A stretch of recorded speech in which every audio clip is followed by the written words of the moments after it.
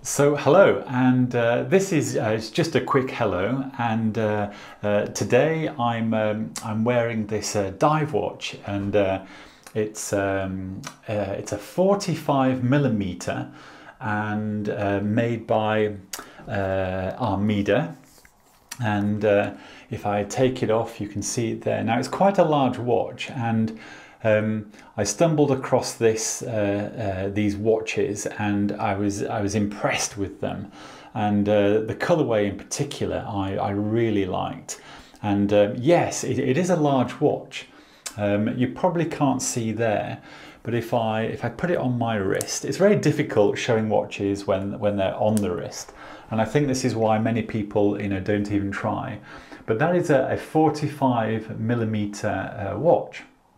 And it has a brown Sunray dial and a brown strap here, and it's a big watch with a huge dome. But I sort of like it, and it's got a yellow, an orange minute hand. It's totally cool. I'm aware that when I shove my wrist in front of the camera, it doesn't look very good, and it probably looks very, like I'm demented or something. But this is a quick hello, and I'm trying out a few things, and if there are too many G-Shocks, I apologize for that.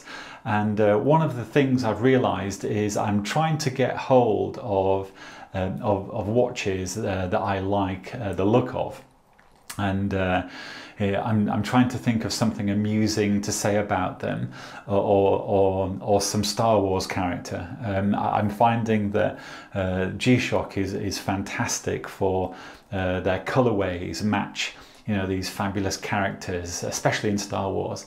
But I imagine, if you surf the internet, you'd find a character for this guy here, beige strap and a brown sunburst style with a bit of black. It does look pretty good, doesn't it? And so I mean, I've searched high and low for all sorts of watches, and there are many brands that I like. Of course, the popular brands like Seiko, Omega, Rolex, all the Swiss brands, I like so much. So it's a little bit like, being a child in a sweet shop. You want to try them all.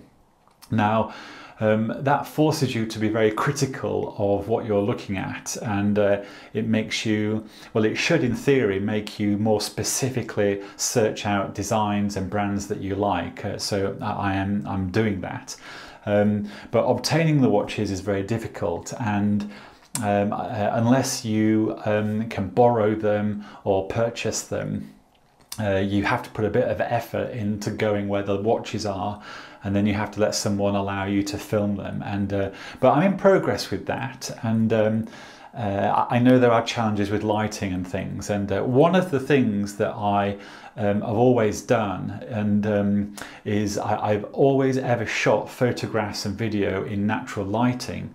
Now, sometimes you're in a building and the lights are on, so it's impossible, and that will happen. But one of the things that I try to do is to never use artificial light, and so it's very challenging because often it's difficult photographing watches. You can probably see with some of my shots, only half the watch is highlighted, the other half is dark. And that's when I rely on very good quality lenses, and lenses that can operate in a large range of light. So I'm in the process of that also. And also I want the video to be shot in natural light. So it's something that I'm working on, and also editing. Now, one of the things I'm aware of is that my editing is absolutely terrible, and I'm learning as fast as I can to do it myself. But it's actually a skill, and it's actually a very credible skill. And the more I look at it, the more I realize people that edit, AV, for this sort of thing on YouTube, they are very skilled people, and there is a skill to it. So, when you see words flying across the screen, and the voice and the color match is perfect, and these great visuals coming in and out, and flipping over, that's actually editing, and someone has spent a lot of time learning how to do that. And I want to be able to do that, but and I am learning, but one of the problems I have is my time, and I don't have a lot of time really to shoot video, and so it puts pressure on me to shoot something like this and send it out. Half the time I don't really know what I'm doing, and so you might be sick of Star Wars characters, so I apologize for that. So my videos will often be a little bit rough and ready, but hopefully the camera will have, the quality will be good, will be production broadcast quality good enough, and that's what I'm hoping. And the reason for this video is I wanted to say to people, look, I don't mind negative comments below, or any comments on anything that you might like or dislike, or subjects you might like me to talk about.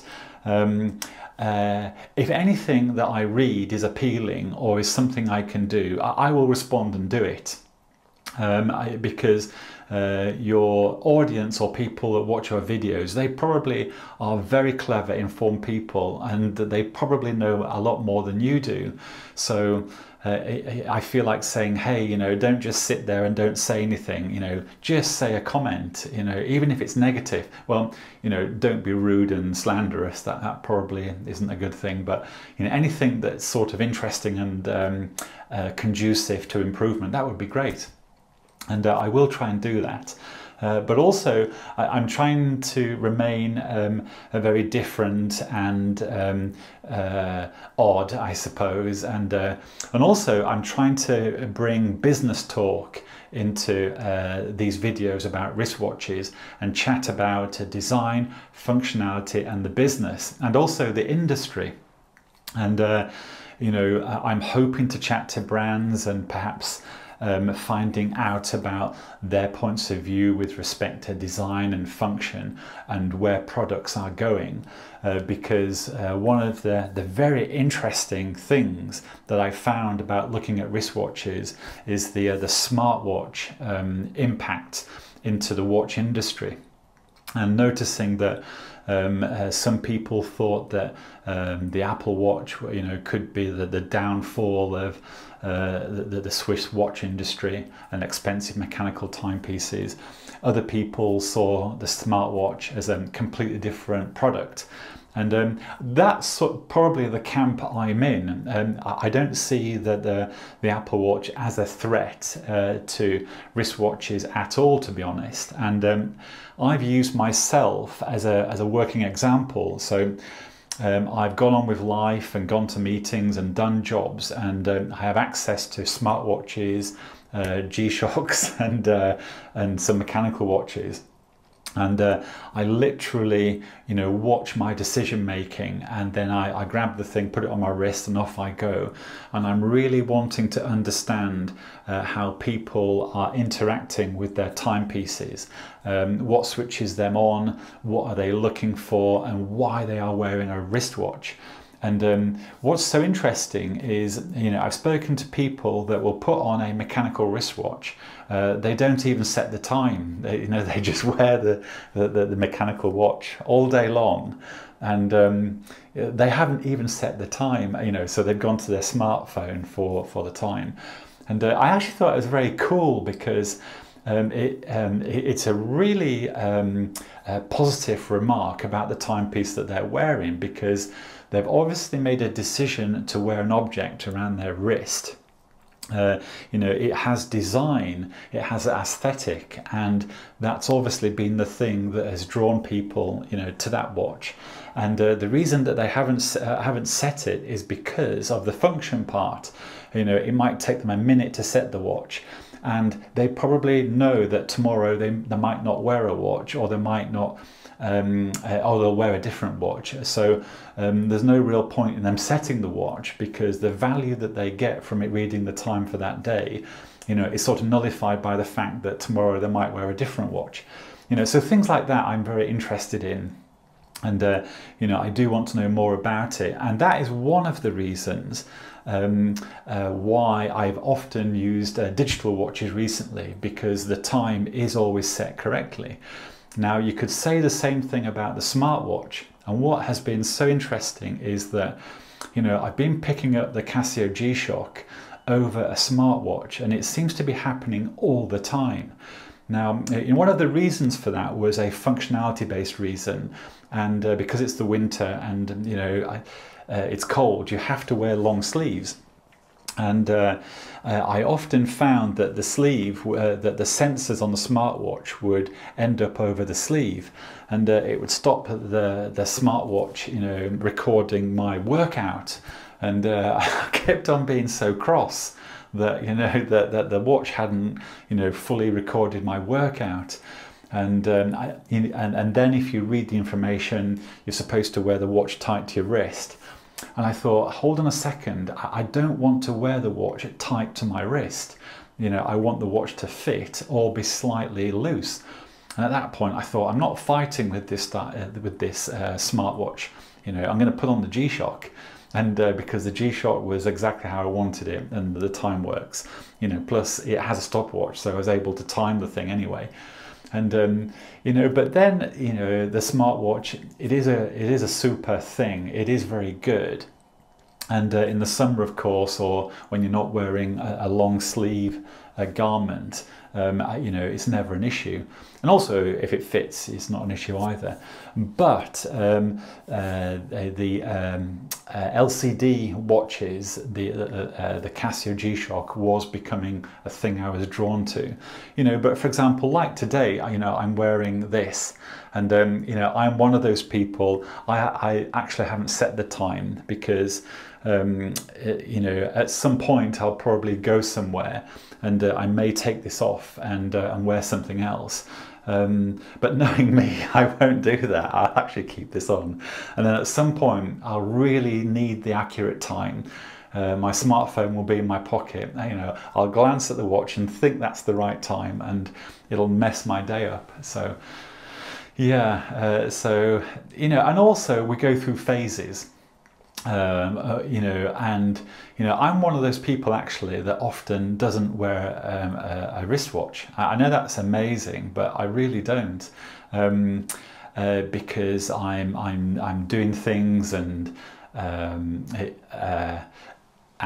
know, I don't have this, but often, you know, around 5 o'clock, you know, I know I'm going to cook something, and that's when I run upstairs and grab a G-Shock because I want to time the eggs and things I'm cooking. So that is interesting that, you know, I wear a mechanical watch, I don't set the time. A lot of the day I don't wear a watch. When I'm cooking, I grab a G-Shock, and when I'm doing exercise, you know, I grab the smartwatch, and then I'm cross because the sensors have been hindered by my long sleeve garment. So, you know, what an interesting situation I have with wristwatches. You know, it's almost crazy, and you know, and dysfunctional rather than functional. But I don't think me wearing G-Shocks and timing eggs is negative. I think that's quite cool, and also you look cool in the kitchen when, you know, you're rocking a G-Shock. And yeah, over the years I've had the Frogman, and it's a great big thing.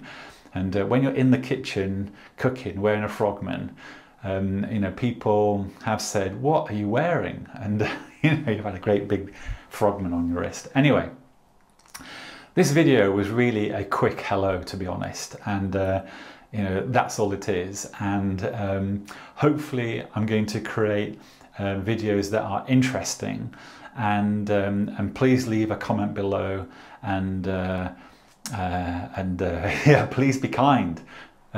We don't have to be. Anyway, I'm going to say ciao for now and speak to you again.